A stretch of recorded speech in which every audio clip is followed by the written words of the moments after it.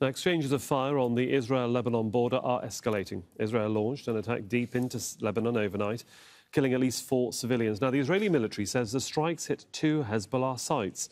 In response, Hezbollah launched at least 100 rockets from southern Lebanon towards the occupied Golan Heights. Hezbollah and Israel have exchanged near-daily fire since Israel began its war on Gaza last October. However, those strikes have largely remained confined to the border regions. Zeina Khodr joins us now from Baalbek in eastern Lebanon. What's the situation like right now after that escalation across the border within the last 24 hours, Zeina?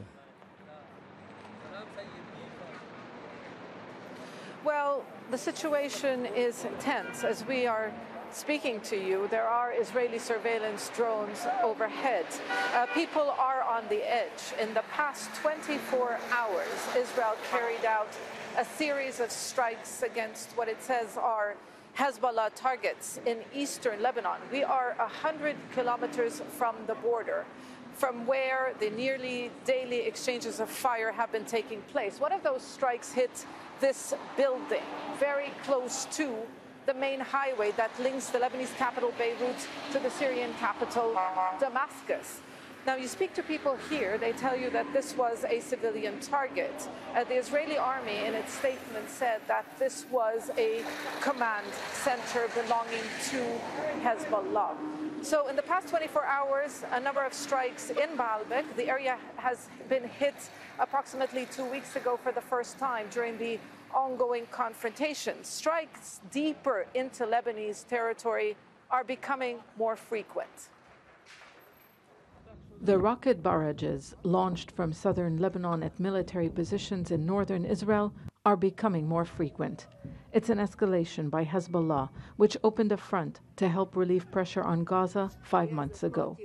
On Tuesday, the armed group fired up to 100 rockets. Usually, many are intercepted by Israel's air defense system, the Iron Dome, and many fall in open areas. But there seems to be a message. They are escalating steadily. If you took the mark from the 15th of February last month, they are steadily escalating in terms of the quantity. They still did not use the longer range, more precision like the Fateh 110 or the allegedly, if they have it, the Scott D. So these are more heavier payload, longer range, and more precise. Israel doesn't appear to be deterred. It continues to carry out strikes against Hezbollah targets with no geographical limits. The latest hits were 100 kilometers from the border in Lebanon's eastern city of Baalbek.